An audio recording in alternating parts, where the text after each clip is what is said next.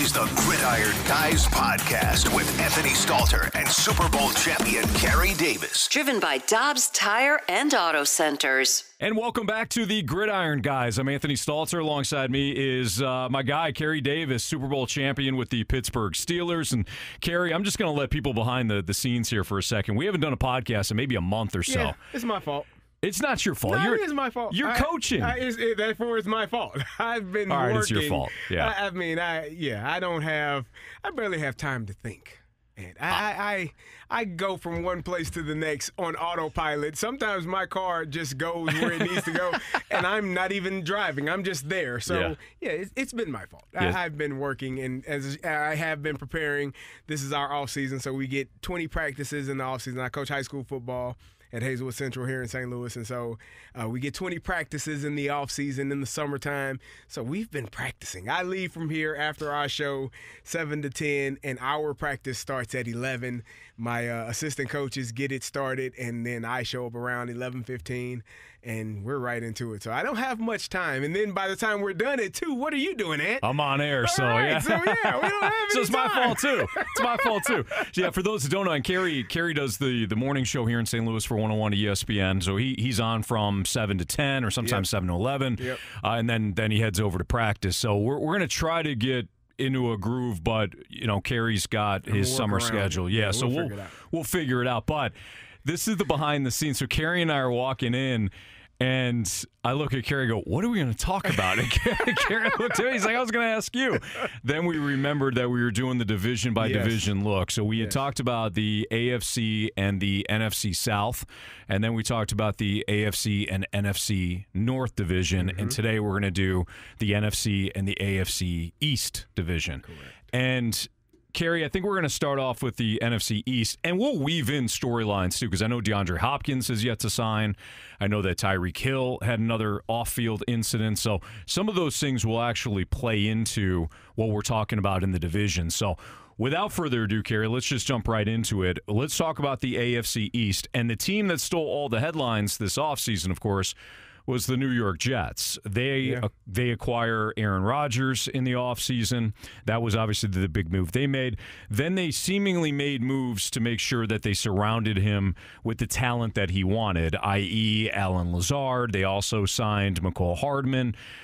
I don't know what they're going to do with Corey Davis. I imagine at some point they're going to release him, although I'm a little surprised they haven't already.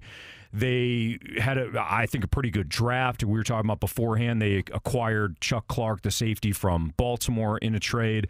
The defense is loaded for bear. We'll see if Breece Hall, who probably would have won AFC Rookie of the Year, that went to his teammate instead. That went to, of course, Garrett Wilson. Yep.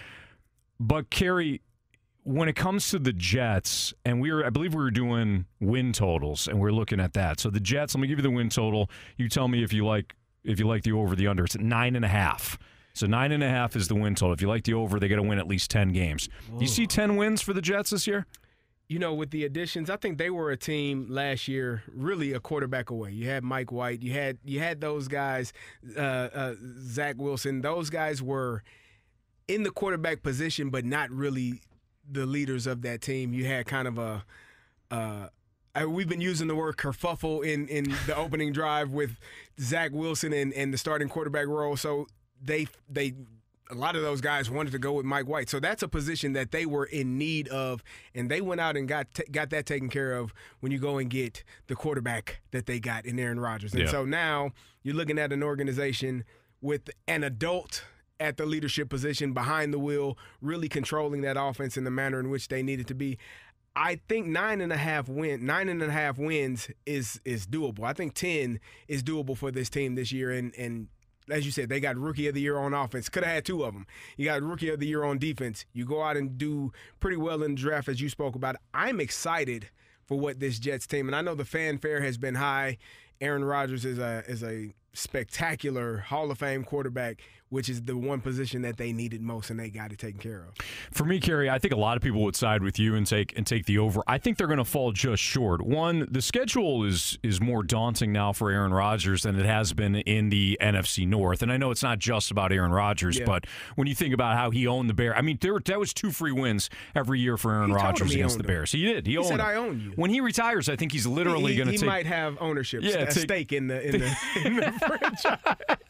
He's going to have some portion of it. But you don't have the Lions 2 times a year, and I know the Lions are better now, but I'm talking about throughout the course of Aaron Rodgers' career. So the Lions aren't there. The Bears aren't there. The Vikings, at worst, it was a split, I think, a lot of times with Minnesota. So he goes over into a division where Buffalo, and we'll get to Buffalo, but I think Buffalo is still rock solid. Mm-hmm. People are down on them because they got shredded by Cincinnati in the playoffs. Okay, they're still a playoff contender. Right. They still might even be a Super Bowl contender. The Patriots, they don't have the personnel, but they still have. And I know everybody's dogging on Bill Belichick.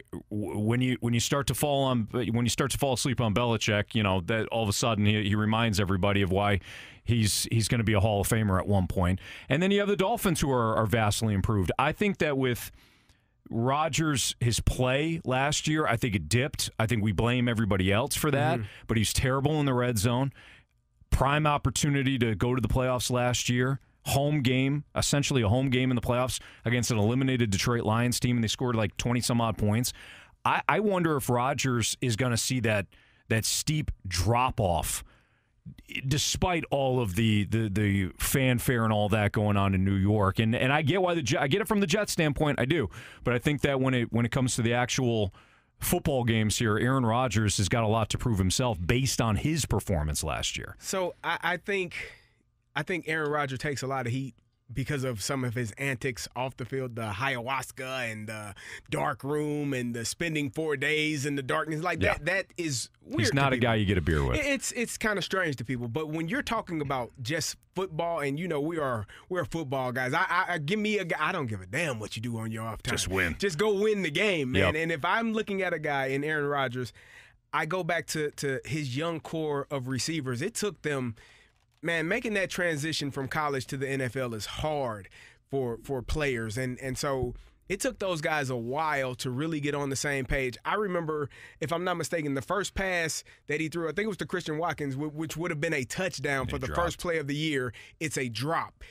Devontae Adams makes that catch and they score. So there was a transition period for those younger guys to really get a hold of what they were and how they were. So I don't blame Aaron Rodgers solely for what took place last year. Oh, I don't either. And when you look at that final game, I mean, they should have beaten the Lions. That's a game, divisional rival, to go to the playoffs. You didn't take care of your business. That's on you. But I think the version that you're going to get of Aaron Rodgers is going to be spectacular this year. You know, new place, new environment, new city, opportunity to show the rest of the world what he's been showing in Green Bay for years. So I'm really excited about what his potential is in New York. Well, it's off to a great start. The offseason, he has been, I mean, part of the reason why it took so long for him to get on the same page with his receivers is he didn't spend any time in the offseason with them. But that's been a different story this year. Definitely. He's been involved with the Jets. The offseason has gone well, and I understand the hype behind him, which is why Carey's got the over 9.5 wins for the Jets. I've got the under 9.5. I think they fall just short. I think they're a 9-win team this year. Who do you want to go to next? Dealer's choice. You got the Dolphins. You got the Bills. Let's go Buffalo. You got the Patriots. All right, we brought up Buffalo before. Buffalo has a win total heading into this year, and we're using win totals just as a way to kind of talk about the team as a whole. Over is 10.5. I think they get over that. I think this Buffalo team was dominated by Cincinnati because Buffalo, the Bills are, and I've mentioned this before, the Bills have been built like a dome team, Carey, that plays outdoors. Yeah. If you notice, like September, great. Warm weather, great. They get a bad opponent at home, no problem. But a physical Cincinnati team went into Buffalo and took it to them. They took the fight to him. And I know we're talking Stephon Diggs and all that. I loved I love that Stephon Diggs was pissed. Yeah. This team should have been better than it was a year ago. This team probably should have had a Super Bowl appearance at some point, and taking nothing away from Kansas City. But when you look at this Bills roster, it is still loaded for bear. You've got Stephon Diggs on the outside. I think Gabe Davis is a fine number 2 receiver. I know there was a lot of talk of, well, who's going to be the possession guy? Maybe it's Trent Sherfield, who they signed from Miami. Maybe Khalil Shakir takes another step. I know they drafted shorter in the 5th round this year, but I like the O-line. The running game took flight with James Cook last year. Has got definitely more explosiveness than Devin Singletary. Yes.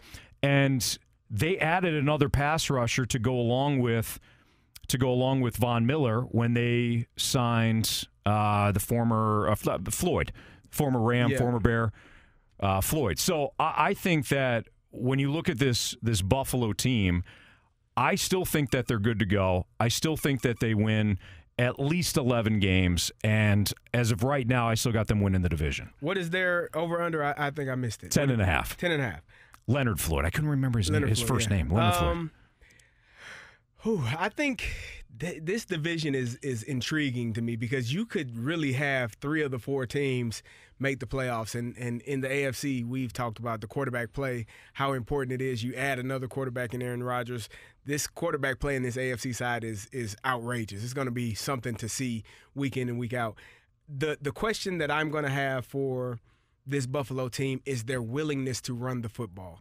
Are they willing to go and run the ball and not run the ball with your quarterback? I mean, really hand the ball off to a guy behind you whose tag says RB on the roster. Are you willing to hand the ball off to him? I think they did a really good job. They went out and got Dalton Kincaid in the first round, a tight end from Utah, who, if you watched that USC-Utah game, everyone was so high watching Caleb Williams. This damn tight end from Utah was just, I'm like, oh, he's really good. He's an actual tight end, too. He's an actual tight end. And you heard so much about the tight ends from Georgia and Brock Bowers in Washington, but this guy from Utah was a difference maker. And so them going out and getting him with a first-round pick was intriguing to me because it just gives an offense that was already explosive with Gabe Davis and Stephon Diggs more weaponry, more people to get the ball to. Now, are they willing to run the football?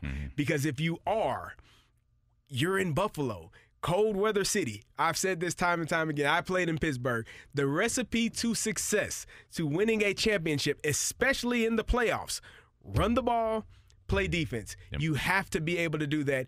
And if this Buffalo teams decide to do that, if they decide to make that happen, I think it's going to be important. Another thing to keep in mind on the defensive side, Leslie Frazier is no longer their DC. Now, how do they look defensively? Because they are a team defensively that I really like, and I think they have capability to be really good, but it's going to be important to see. You talked about adding Leonard Floyd, Tre'Davious White being healthy all season long is going to be important. They had some safety injuries with Poyer and Hyde last year.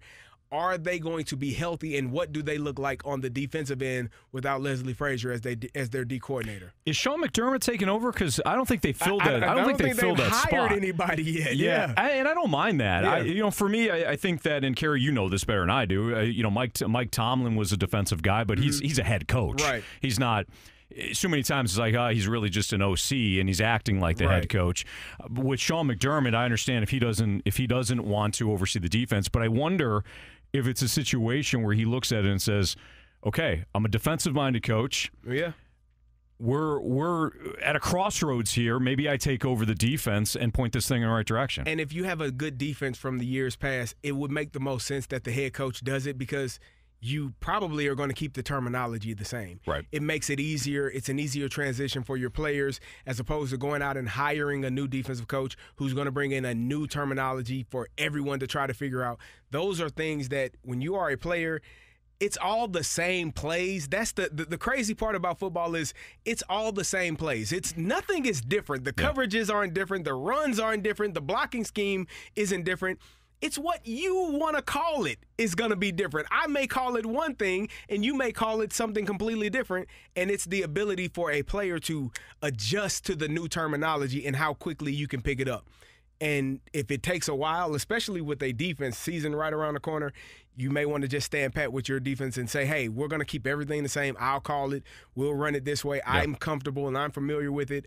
And so now we have an opportunity to go out and be the best version of ourselves because I just talked about it. One thing you can't do with the defense in this AFC conference is struggle and have guys out of place because they thought this terminology was this and it meant something different.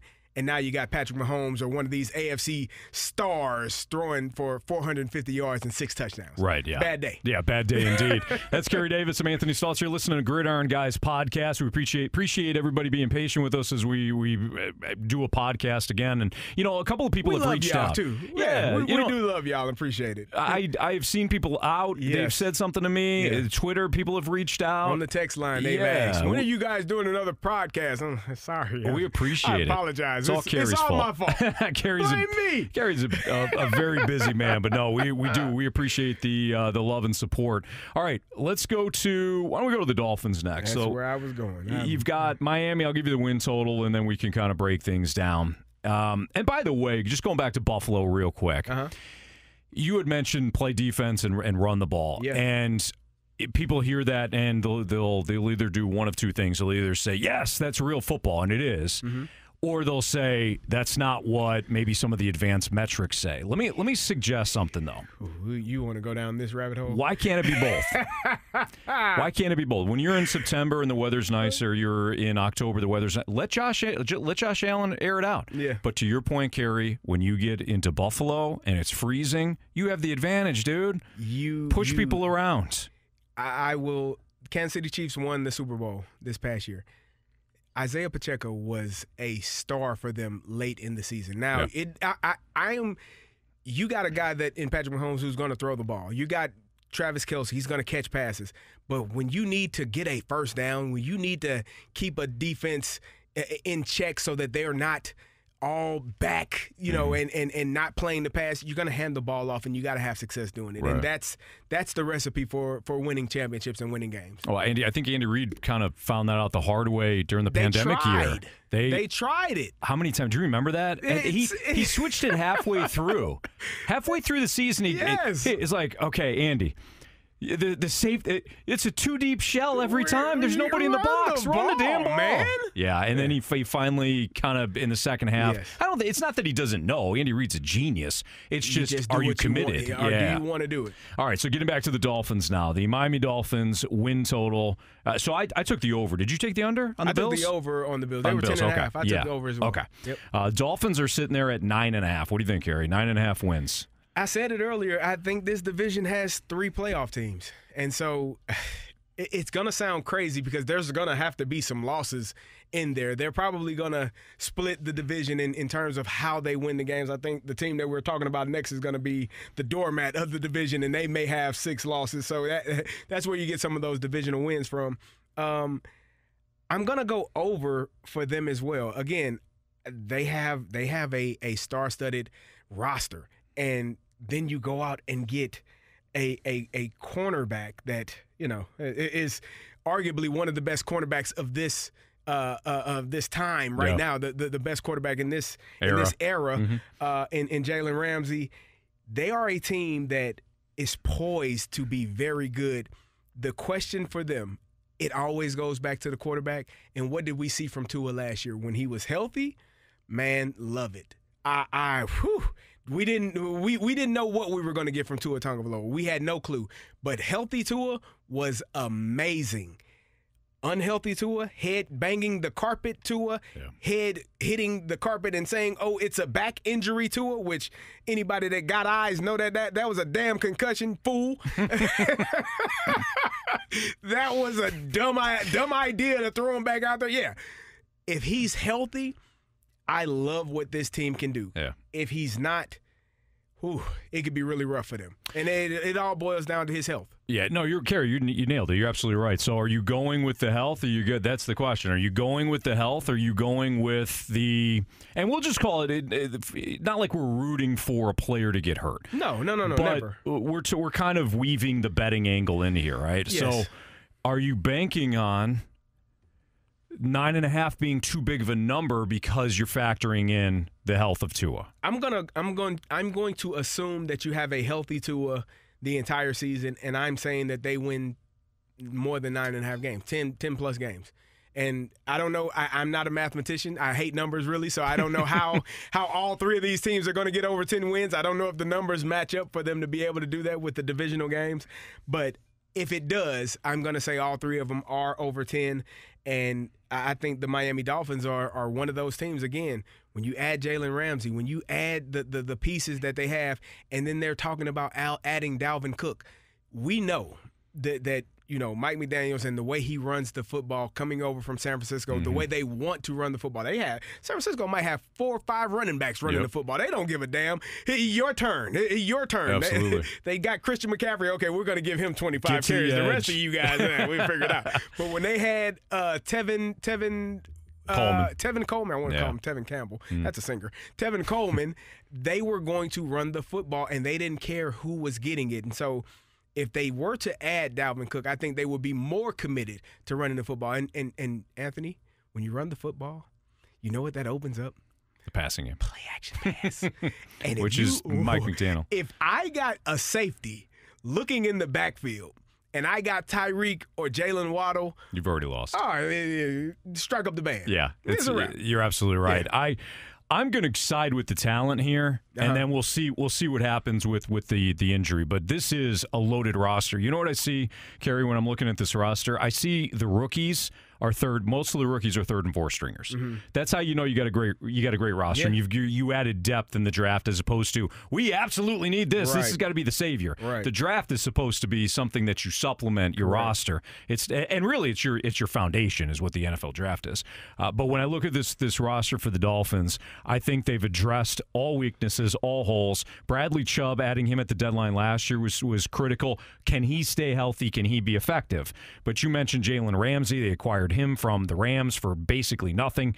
I think that I got a phone call and they're like, hey, can you send over a box of Diet Coke to the Rams, and then we're gonna get this deal. Salary at that point, right? That's exactly what they did. Tyreek Hill's got to keep his, he's got to stay out of trouble though. I mean this is a situation with Tyreek Hill where dating back to his years of college, there's a reason why Tyreek Hill is talented as he is, slipped to the middle rounds where Kansas City finally scooped him up. So he's got to play. He's got to be unselfish. He's got to think about the team, stay out of trouble, so the Dolphins can accomplish something. But Jalen Waddle and Tyreek Hill offer the best one of the best 1-2 punches in football. I agree with you. If they had Dalvin Cook, that's just a cherry on top. But it does come back to Tua and his health. So we'll see. It does. And they but I'm going to take the over too. And they went out and grabbed Mike White from the team we spoke about earlier. Yeah, the Jets. Yeah, who had a pretty good season, and the team was wearing Mike White jerseys, obviously, Mike White shirts for him because they didn't want the other guy playing. Obviously, he's a leader too. He is, and so if things don't go well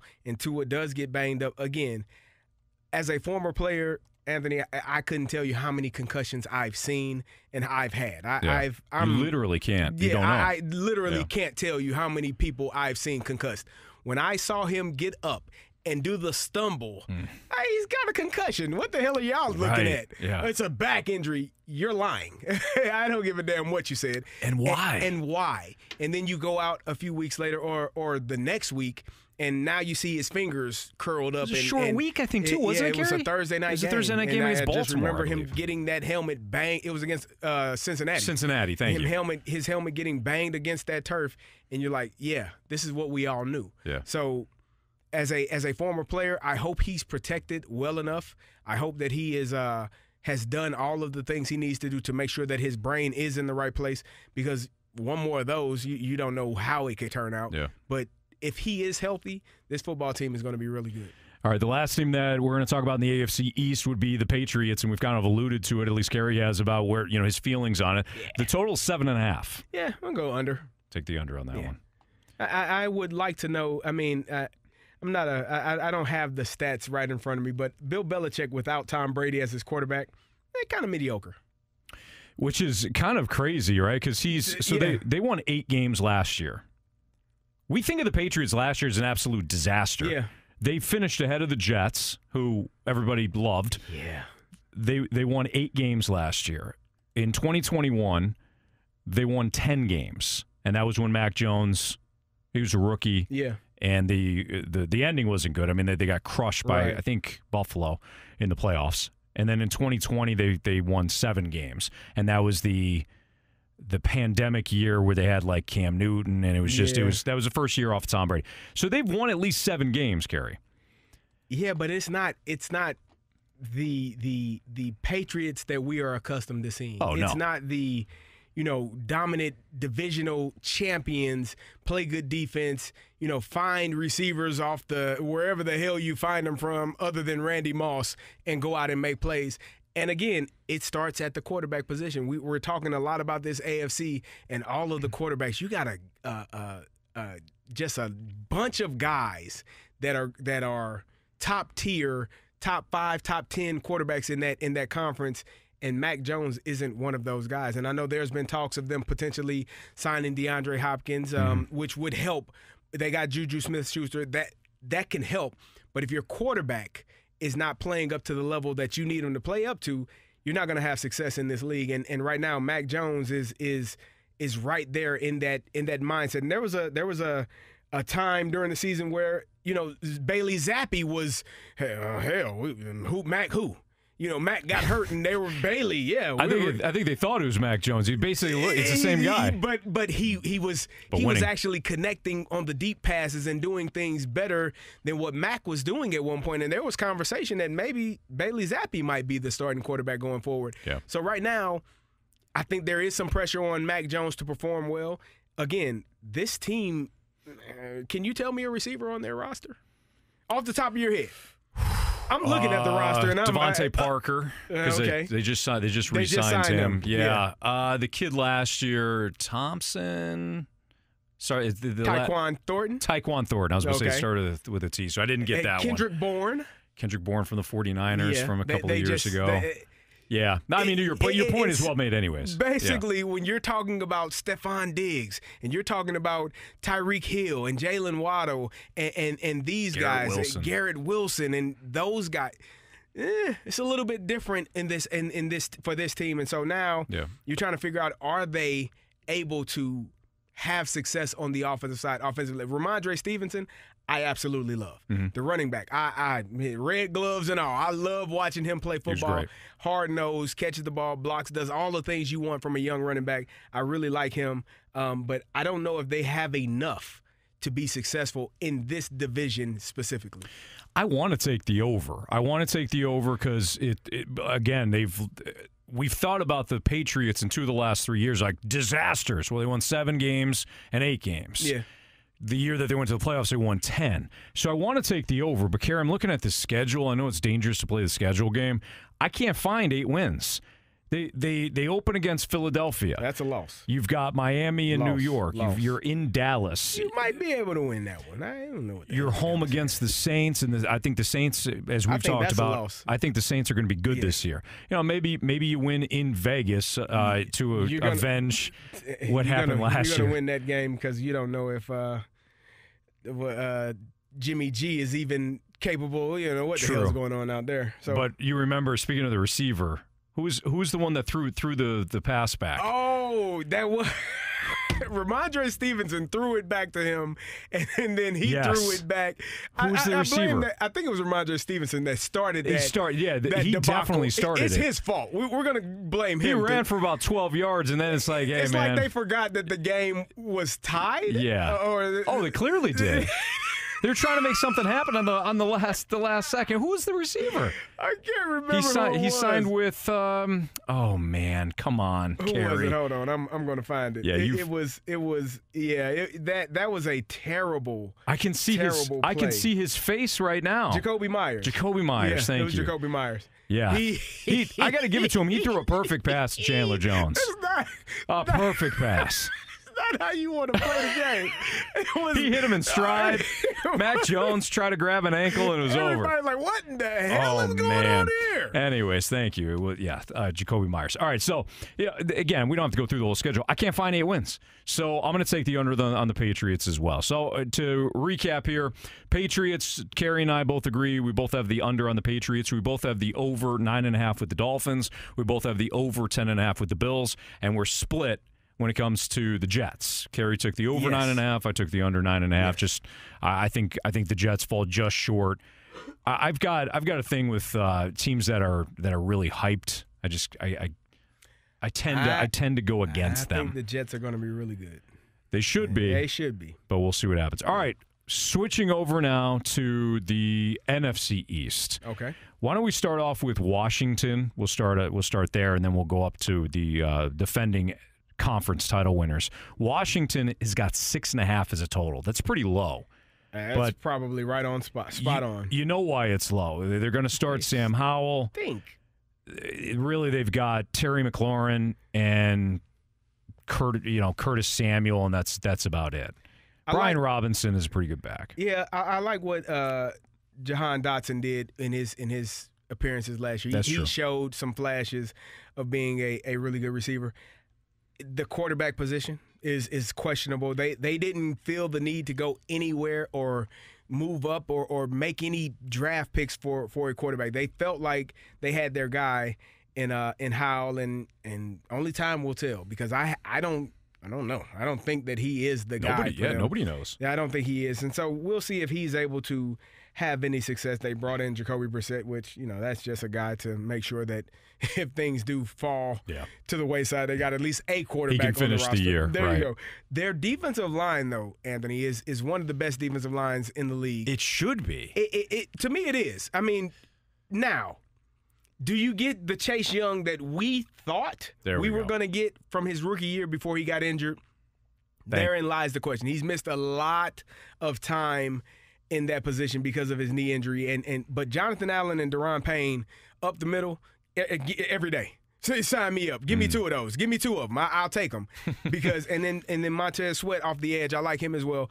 It's going to be interesting to see how well they can hold up defensively, because they got a couple of rookies starting in the defensive backfield as well. So it's going to be interesting to see how well they can hold up. I just don't think this team has enough on the offensive side. And what happens when you're not winning games or down? You got to throw the football. Teams get to pin their ears back and come after you as a quarterback. I think it's going to be a long season for old Riverboat Ron. Yeah, I wonder if he makes it too by the end of the year. I mean, he may make it to the end of the year, but I wonder if he winds up being a Black Monday casualty. It's possible. You got Eric Bieniemy as the OC his first time leaving and going into a new place. So we'll see how well this offense looks. Calm down, because it's not going to look like what it looked like in KC over the last 5-6 years. It's going to be personnel's a little different.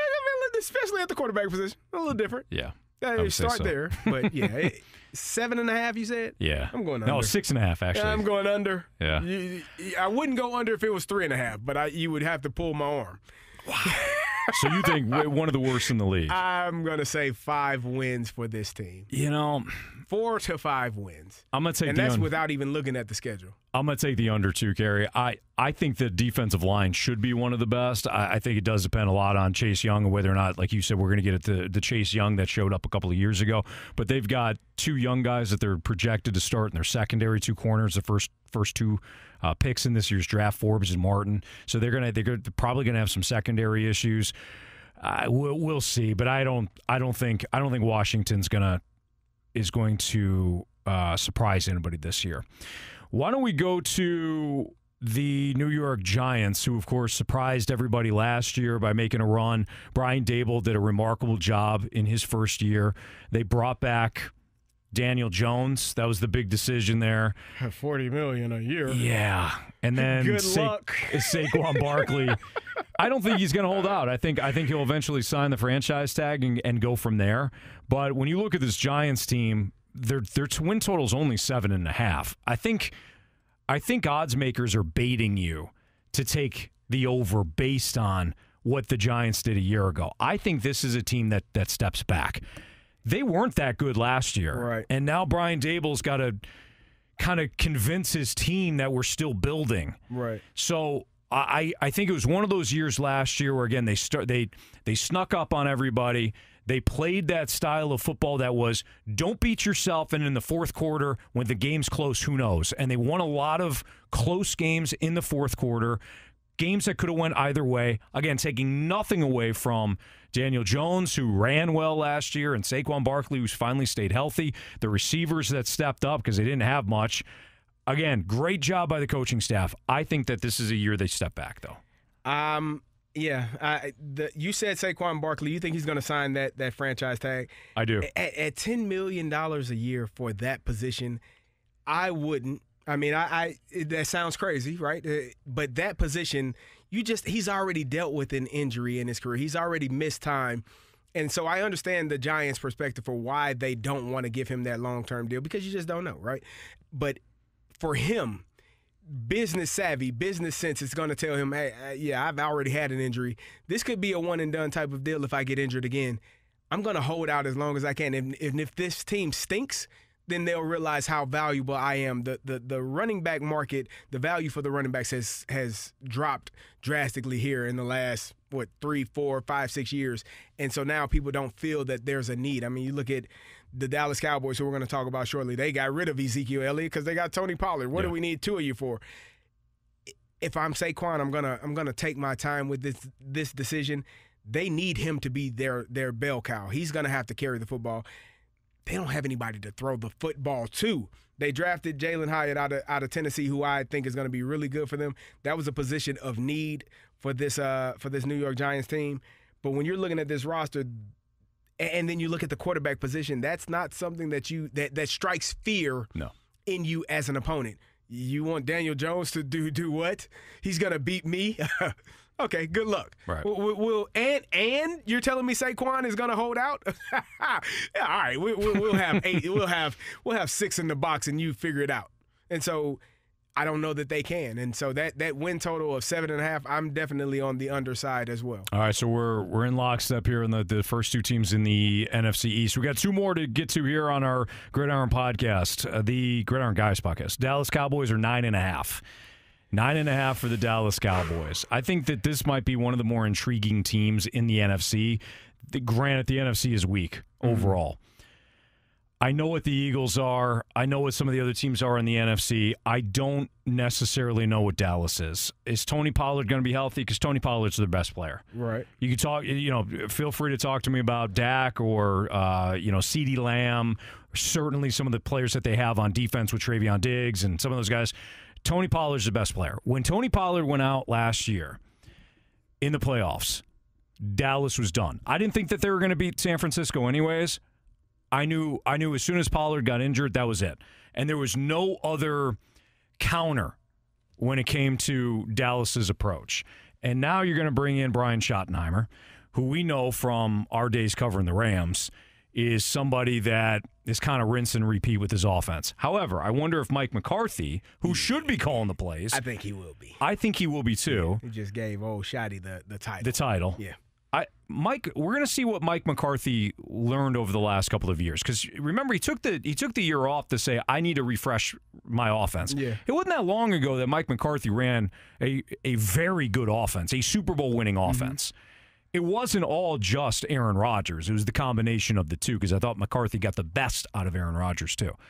But Mike McCarthy has basically been a scarecrow over the last 3 years now. He's looked lost. Totally. Like the elements of football and head coaching, he's looked lost at times. When to call a timeout, when not to call one, when to challenge, when not. Right. Like the parts that make you a head coach, he has looked lost at times. And that's got to be more troubling than the X's and O's parts of it. Well, I wonder too, Carey, if it's a situation where he knows he's not in control. He's not in control of his roster. That's the front office led by Jerry Jones. Last year he wasn't in control. The last 2 years he wasn't in control of his own offense. Right. That was Kellen Moore, right, who is now in San Diego. L.A. Yep. With the Chargers. So now we're going to see whatever Mike McCarthy's version of his offense is. We're finally going to see it. I want to believe in Dallas. I like the defense. I like the skill positions. Can they protect Dak?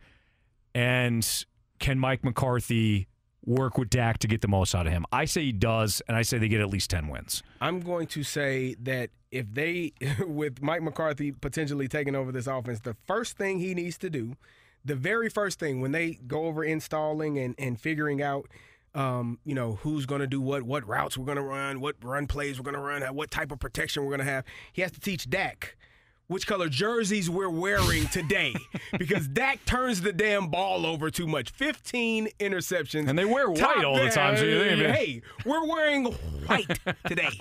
Throw it to the white jerseys, please and thank you.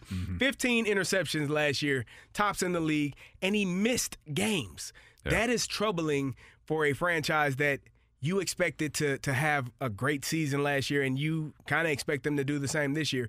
If Dak turns the ball over at the rate that he did last year, they're going to you can cancel Christmas, cancel Thanksgiving game. Don't worry about it. It doesn't matter. It's going to be a long season, another long season for Cowboys fans if Dak Prescott does not know which team to throw the football to, because he did it a lot last year, throwing it to the opposing team. Yeah, you can't lose the game before we have an opportunity to win it. All right, we'll wrap it up here with the defending NFC champion Eagles. The over is, or the total. Did I give you an under on that? You said 9.5? 9.5. I'm going under. I'm going 9. Did I say 9.5 or 10.5? 9.5. If it's 10.5, definitely under. I think it was 9.5. 9.5. Yeah, we'll go under. I'm going to go the over on that one. All right, the Eagles win total is 11.5, and they're actually shading to the under, which means they're going to give you more money if you win and you take the over. At 11.5, I know they're going to play a first place schedule. That certainly changes for the Eagles, but I don't think last season was a fluke. The defense, you brought back most of those guys, plus you added Jalen Carter. Your offense is all intact again. You lost Miles Sanders, but you made the draft day acquisition for DeAndre Swift, plus you still have Kenneth Gainwell, and you still have Boston Scott. You added Rashad Penny. Like, you have running backs, especially for that system. Jalen Hurts, he got paid. He's a workaholic. He's a winner. He won at college. He's won thus far at the NFL. Offensive line is intact, and you got the two studs outside. I think the Eagles get at least 12 wins. I'm going to take the over. I'm going to take the over as well. You got the first-round pick in Jalen Carter, who was a surprise that he fell to them. I mean, despite all of the off-the-field stuff that he had going on, the fact that he fell to them was outstanding for them. You got another – they become Georgia Northeast Big time. A little bit with all the Georgia draft picks. They got Nolan Smith as well. This is a team, when I'm looking at this roster – I mean, what A.J. Brown did in his first year over there was amazing. Devontae Smith, those two, 1A, 1B, how can you not love it? And then you talked about the running game. This offensive line is probably one of the best offensive lines in the league in pass protection and run blocking. They are guys that are going to do their job to the best of their ability, and more times than not, better than everyone that they're facing. And one thing that when you're a coach, you learn in practice. Some days it's frustrating, right? Because some days the defense wins and some days the offense wins. I bet those practices are amazing with that offensive line and defensive line, because there's two of the best at their respective positions in the league. And so when you're good on good, when you get to Sunday, I don't got to block Brandon Graham. Sign me up.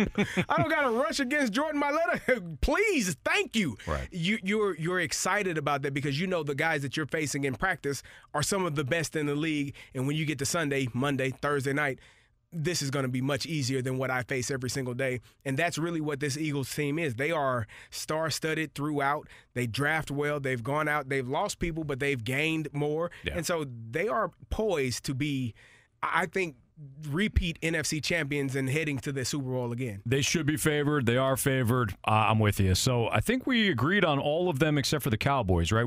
I took the under, yeah. We both took the under with the Giants. We both took the under with the Commanders. We both took the over with the Eagles. The one that we split on was the Dallas Cowboys. I took the over on the Cowboys. Carey took the under. That'll do it for the Gridiron Guys podcast. Carey, it's good to do this again, man. Yeah, it feels good, man. The juices flowing. Carey reached out the other day, and I'm like, oh, we're doing this podcast again. Yeah, so we had no plans to take a long break, but Carey's got a lot going on. So hopefully with Carey's schedule and my schedule, we can get this thing going again. And now it is a dead time. Typically, there's really no dead time in the NFL, but if there is one, it's between now and when training camps start up in a couple of weeks. So Carey Davis, Super Bowl champion. I'm Anthony Stalter. We appreciate everybody listening to the Gridiron Guys podcast. If we don't see you next week, we'll hopefully only do, 1 or 2 weeks. We won't leave you out there too long. Yeah. We have and if one. we do, just blame me. Carey, I can't let you take it all, Carey. It's a great. We win and lose it as a team, but we do have the AFC West and the NFC West, and that'll put a bow on our divisional looks, and then it's all about training camp and preseason. Before you know it, Carey, we got week 1. Football. Yes. For Carey Davis, I'm Anthony Stalter. We'll see you next time on the Gridiron Guys podcast. Thanks for listening to the Gridiron Guys podcast with Super Bowl champion Carey Davis and Anthony Stalter. Driven by Dobbs Tire and Auto Centers. Check out the Gridiron Guys podcast page at 101ESPN.com.